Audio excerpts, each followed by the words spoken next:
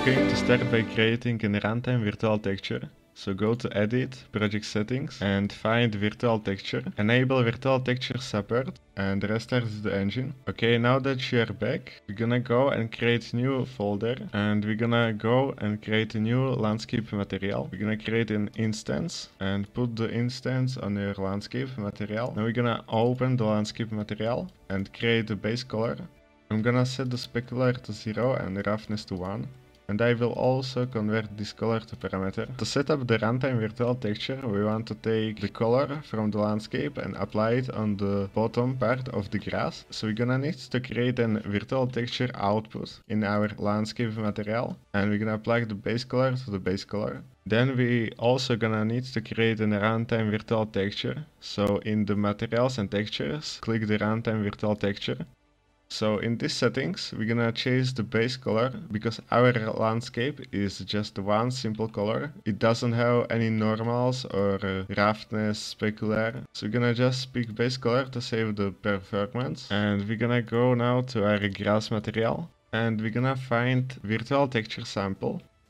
Okay, and we want to apply this color that we have on our landscape only to the bottom part of our grass. So we're gonna go and replace this second color with runtime virtual texture.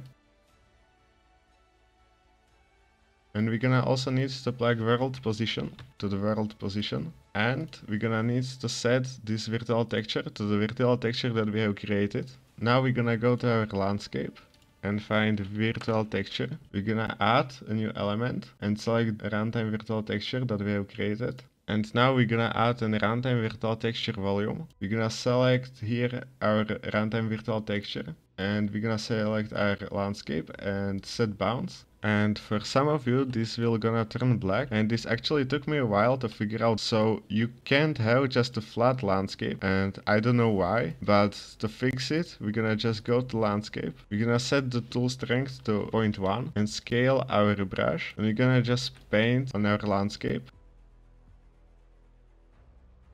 And then we're gonna smooth it out.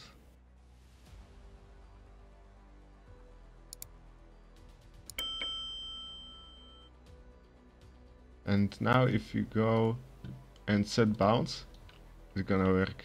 So you can see that the bottom of our grass is the same color of our landscape. Okay, so I'm going to change this color a little bit. And if you want a really simple and stylistic grass, you can just go and plug the runtime virtual texture into base color. And you can just have this grass to be the same color as the landscape.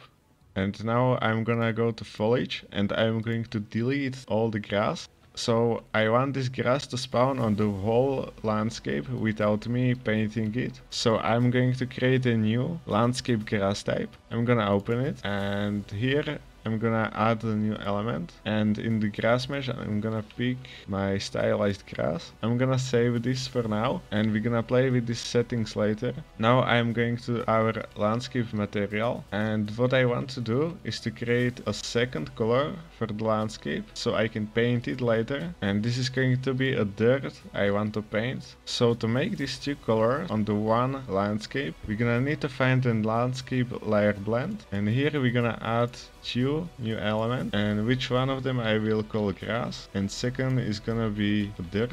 And I'm going to plug this green into the grass and this brown into the dirt, and we're gonna plug this layer blend into runtime virtual texture and into our landscape material. When we go back, you can see that the landscape turned black.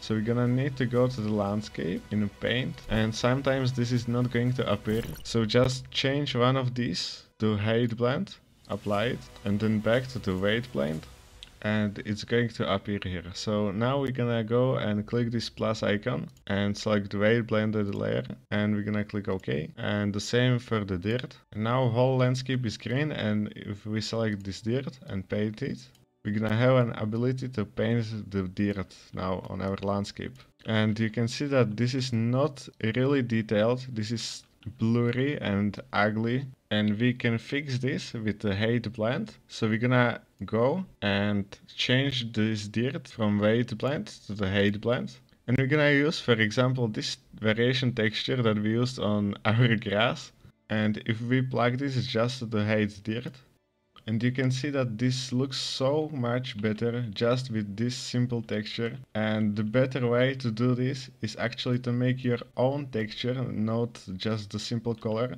and make an height texture for that texture.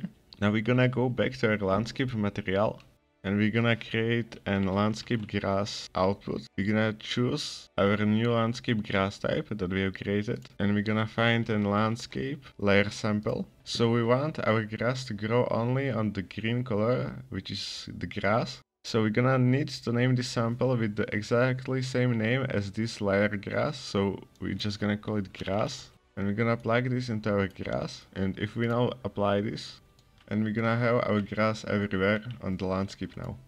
I'm gonna boost the density a little bit.